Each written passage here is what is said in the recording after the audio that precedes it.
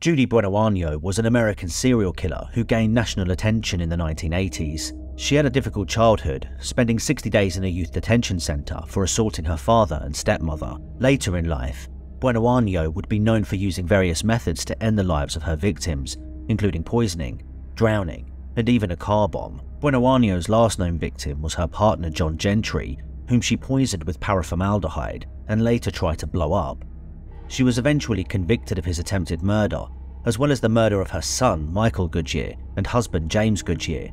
She was also linked to other deaths, most notably her ex-boyfriend Bobby Joe Morris. Buenoano was ultimately sentenced to death and was executed by electric chair in Florida on the 30th of March 1998. To learn more about this shocking story, click the link in the description or pinned comment for the full video.